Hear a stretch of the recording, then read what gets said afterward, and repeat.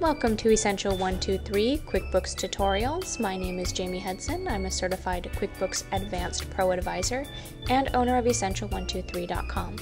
We hope you enjoy today's tutorial and visit us at Essential123.com often, as we do update our tutorials regularly. Thank you.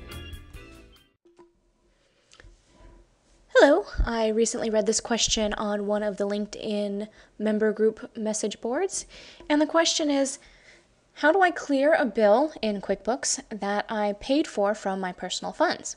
Now, a note about this, usually this is involved with an individual owner of a business, a sole proprietor, not necessarily a corporation, especially a C corporation. So there are ways to do that with a C corporation or an S corporation, but you should talk to your tax preparer or CPA about the best way to do that.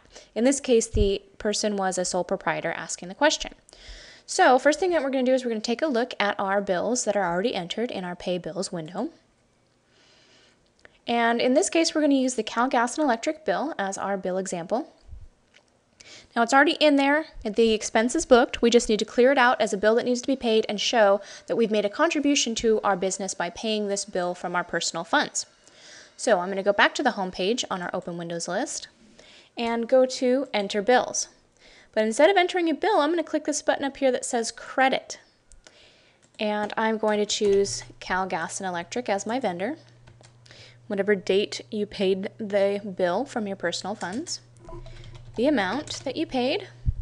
And in this case, notice our account here, we're not going to be choosing any sort of expense account. We're going to choose owner's contribution, showing that it is a contribution to our business. So we're going to say Save and Close. And when we go back to our Pay Bills window, when we check off that Cal Gas and Electric bill to be paid, we notice we have our credit available down here. We just say Set Credits. Our credit is automatically checked off here. We say Done.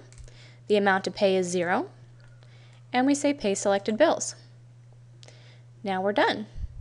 If we go back to pay more bills, you can see the Cal Gas is gone. We go up to our vendor center and we find Cal Gas and Electric on our vendor list. There's our credit, there's our bill. And that's how we clear that out of there.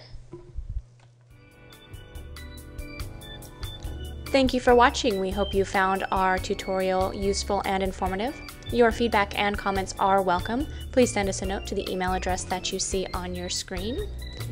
And just to let you know, we do offer live seminars, remote login assistance, video conference, group training, one-on-one instruction, and so much more. For more information about these services, visit Essential123.com. Thank you.